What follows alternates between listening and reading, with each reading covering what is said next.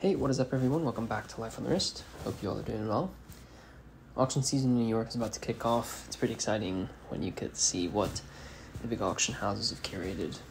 It's been really fun. I actually had a chance to check out the previews at the auction houses this past weekend. And there's some really cool pieces that have come up. Some significant pieces in each of the auctions. So I'll go over Phillips, Sotheby's, and Christie's. There are some other auctions that are going on. I want to say Antiquorum has one in Hong Kong actually coming up. Some pretty cool pieces that I'll talk through. Just off the back of Hong Kong, I think a lot of people are sort of saying that we kind of saw some normalization of the prices of watches at auction in Hong Kong. Coming off of Geneva, I think Geneva, we saw some pretty good results for some of the pieces that were selling that were up in the records for some of the watches. But I think Hong Kong was a sort of a normalization, or it showed some fairly normal prices. That could be because I think Hong Kong had a higher quantity of watches that were modern and not vintage, so modern prices I think have sort of come down from the highs that they were seeing previously. So I'll dive right in. I think I'll start with Phillips. One of the most I'd say probably one of the most important watches that are one of the most important watches that's being sold this season in New York is Lot 12. It's not a watch, it's a pocket watch. It's a Roger Smith, it's his number 2 pocket watch that was manufactured in 1998. So I think everyone knows the story of Roger Smith, but I'll briefly kind of talk about it. He worked closely with George Daniels, and before Roger Smith ever made a watch, he George Daniels told him, go ahead and try and make a pocket watch. And he came, and I think he spent something like 18 months or something like that making the first pocket watch. And he brought it to George Daniels, presented it to him, and there was a lot wrong with it. And I think George Daniels wasn't very impressed. So Roger Smith went back to the drawing board and started working on his second pocket watch. And I think he spent something like 6 years producing this watch, really focusing on the finer details of what needs to be done to make an exceptional piece. And that pocket watch he then presented to George Daniels after the years that he spent making it. And George Daniels sort of examined it and then said, congrats, you're now a watchmaker. And that specific watch is being sold at Phillips. So it's a yellow gold perpetual calendar tourbillon pocket watch with moon phase, leap year indicator, and spring Titan escapement. Handmade, everything made by Roger Smith. This watch really is. It has a presence. I know that sounds really strange to speak about a watch that way, but when I saw it in person, it really it speaks to the importance of George Daniels, the importance of Roger Smith, but also the importance of all the things that watchmakers really desire to accomplish when they make a piece. And Roger Smith, I think, is easily one of the most influential watchmakers of our time. George Daniels also, and I think that this watch really is a testament to them. So Lot 12, if you're interested, it's going to be interesting to see what it goes for. I really do think it's going to go for some really good prices. Lot 57 at Phillips is a fresh to the market 3448 in yellow gold with a perpetual calendar moon phase. This watch, the reason why I love it so much is the yellow gold has oxidized. And if you know, I absolutely love oxidation on watches. So this Padalone is in pretty good nick. I can't really tell if it's been polished or not. On the front of it looks decent, but and if you kind of flip it over, I think the lugs are super sharp, and I think the oxidation, as well as I think the lugs on the back really show that this might not have been polished, but the oxidation makes it look incredible. And yeah, probably one of my favorite lots this season is this, just because of the hue of the yellow gold that's been nicely oxidized. One of the other things that I really loved was a watch, lot 87. It's a pink gold minute repeater perpetual calendar pocket watch with moon phase. This watch I saw in person, and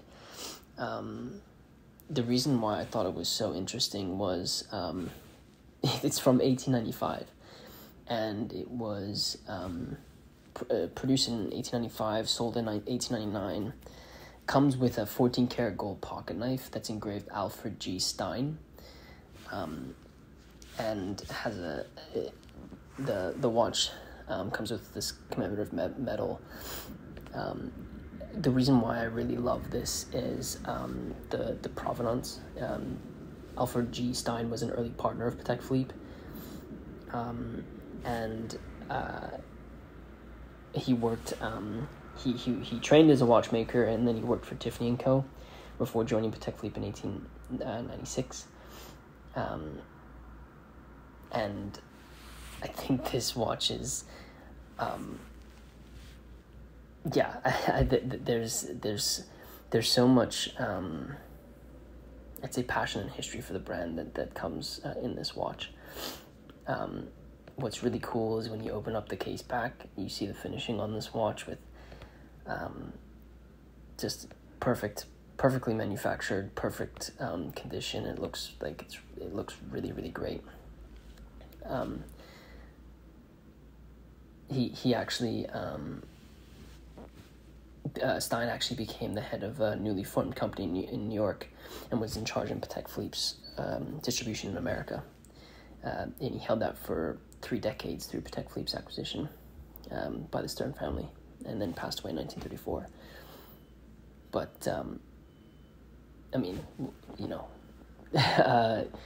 talk about a person of historical significance for the brand, and an incredibly fine watch. Lot 89 is a really nice 2481 from Patek Philippe. It has this really beautiful cloisonné enamel pristine forest dial. I think cloisonné enamel dials are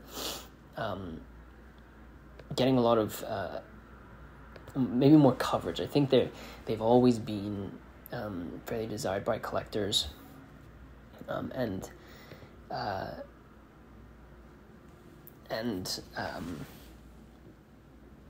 you know, people have always sort of chased them, but I think there's a little bit more coverage of them on social medias or on you know, YouTube or whatever, which is exciting because I think it's an interesting angle to collect. The watch is preserved in really great condition. Doesn't look like there's been any restoration to the dial. It's believed through research that this is one of 10 examples that have this dial type, which is shows rarity, for sure. I think handling this in person really gives you the significance of this, of how difficult it is to make something so beautiful in enamel. So there's a 3800, which is lot 111, in stainless steel. It's a mid-size, so 37.5 millimeters from 1987. I thought I'd just call this out because I do think that this will probably get some nice attention. Philips also has another watch that I fell in love with at the exhibit, which was lot 124, which is a reference for 1436. First time on the market, split-second chronograph.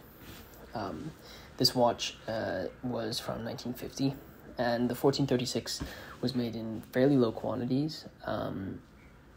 It's believed that about 140 examples were produced in 33 years that it was on the market. It's believed that this is one of only 10 examples which has a coaxial pusher and index hour markers on the dial in yellow gold. So if you don't know this reference, the 1436 had a first generation, which was the cases were produced by Emile Vichette, and then the later generations were produced by Ponty, Genari, and Cia.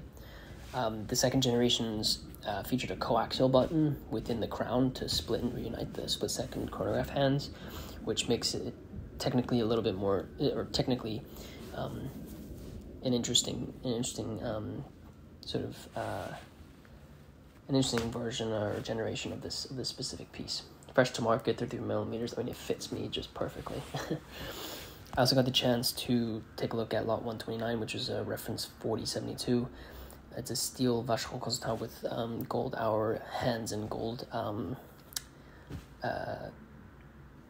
crown that's, obviously certified by the Ertz, proving that this is how it came with the certificate of authenticity. This is a really cool vintage Vacheron chronograph. You don't really see too many of these pop up, but I like that there's one. Has a pulsation dial, which is also really cool. Unfortunately, there's a little bit of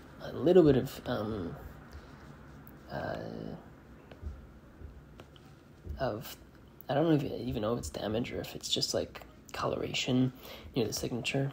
Otherwise, this watch should be a real winner. Moving on to Sotheby's. Sotheby's has their important watches auction. There's a really beautiful reference 2451 Calatrava from 1955 with Breguet numbers. If you don't know, this watch is a very similar case to the reference 96, but it came with a screw-down case back, which made it water resistant, which is pretty cool. It's in really great condition. I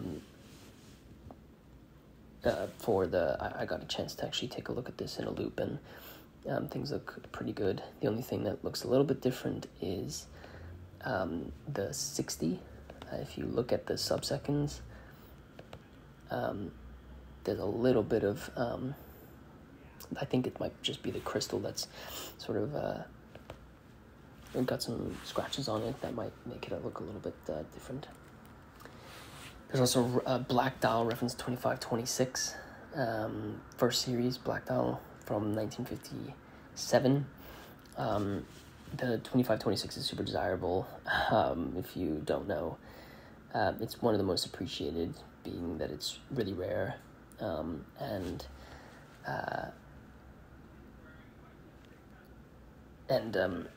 super desirable. I mean, for a Calatrava 2526, estimate go for between 15 and 100,000 USD. So I think that's a pretty accurate estimate. There's really cool Breguet 3135 lot 52. That's, I think, shows the skills of Breguet, and honestly I think has sort of a romantic feel to the things that they produced in the 90s. So 1995, pretty nice piece there as well.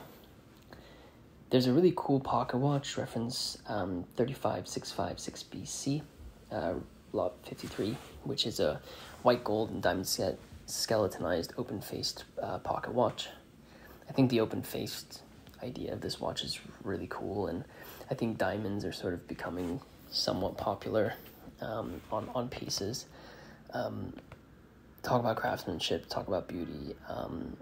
To make such a transparent and thin piece is pretty amazing, to say the least. There's also a reference 5256 BA from Audemars Piguet, which has a yellow gold and enamel square shaped watch from 1966. It's got a really cool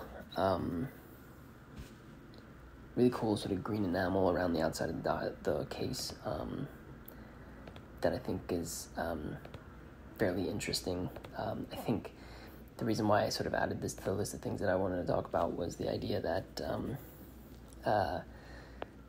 I think smaller watches have become kind of popular. You see them in pop culture. You see people wearing these pieces that might be a little bit small on their wrist, but really elegant. Piaget, think about Piaget with like stone dials and stuff like that. I think this is a really great example of it.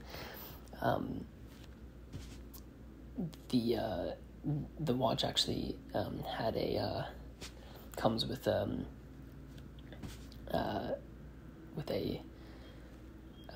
service papers of it being serviced in 2019, which is kind of interesting. That's a thing that you might not see every day.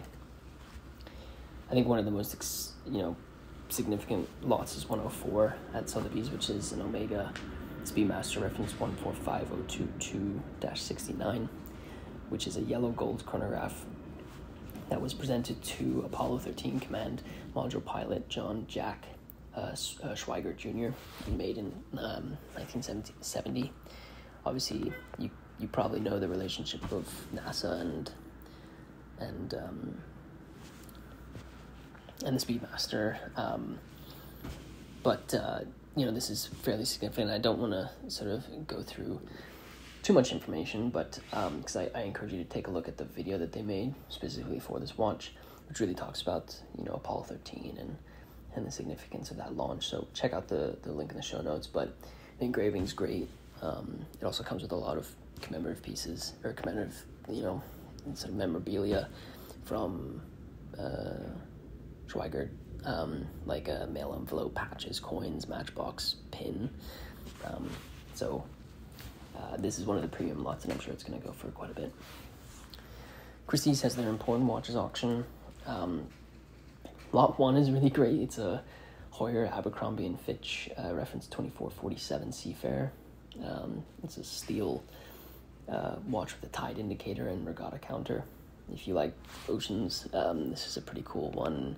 I actually think it's a nice way to start the auction with something that's fairly accessible to a wide range of collectors and chronograph enthusiasts.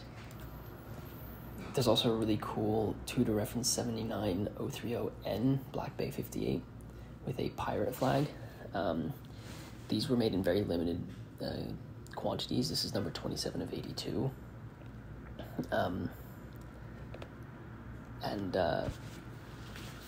The Black Bay 58 was launched in 2018 and has really become extremely popular.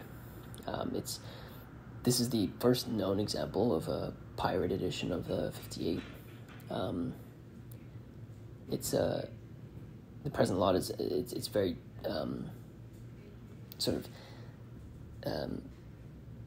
it was a collection of watch collectors who worked at Apple and Tudor, and they came up with this timepiece that features the Apple pirate emoji flag to pay homage to Steve Jobs, who said that it's more fun to be a pirate than to join the Navy. If you look at the case back, you actually see the pirate, and then it's a limited edition, being 27 of 82.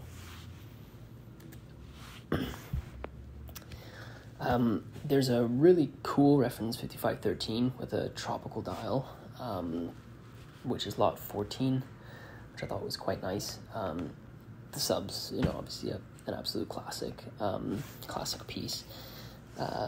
It's a fresh to the market, an original owner lot, which is really great. It was a gift to the owner from his mother in 1967.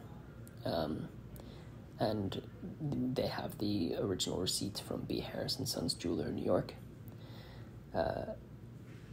The individual ended up entering military training to become a lieutenant in the U.S. Army Signal Corps, and fought in South Vietnam and wore the piece while he was fighting. This watch is probably as original as you can probably get it. The crystal is somewhat scratched, which makes it pretty darn original. As far as the case goes, obviously you're going to have scratches on the piece. I'm not really sure about polishing on the case. I wasn't able to see this in person, but if you want to know about patina on a dial, this is one that you have to absolutely check out. All original subs are obviously really popular, and it's going to be interesting to see what this goes for. The last lot I want to talk about is lot 66, which is a Patek Philippe reference 3215, which is a platinum and diamond set bracelet watch with hinge cover. This is the only known example of this piece. Ladies' watches have become pretty popular, I think, this last year. We've seen people go to smaller pieces, and this is really the most elegant watch you can probably think of. Big shout out to Charlie Dunn and Eric Wind of Wind Vintage, who researched this lot pretty heavily. If you don't listen to the Collectability not collectability, that's John Reardon. If you don't listen to their podcast, I highly encourage you to check it out, because they cover some really great things over there. And one of the things that I really love about the Significant Watches podcast, I should just mention that Significant Watches podcast is the name of it. But one of the things I love about them is it's raw. They have their opinions, and they say it how it is. It's also not like your typical podcast. So definitely check them out. But this watch is pretty crazy. So it's you have 80 Marquess cut diamonds, 194 baguette cut diamonds, and 58 brilliant cut diamonds, all in this bracelet watch. Has this cover. I'll sort of read it. It's obviously extraordinarily rare to find this timepiece today. It's accompanied by a Patek Philippe extract from the archives, confirming the year's manufacture, 1957.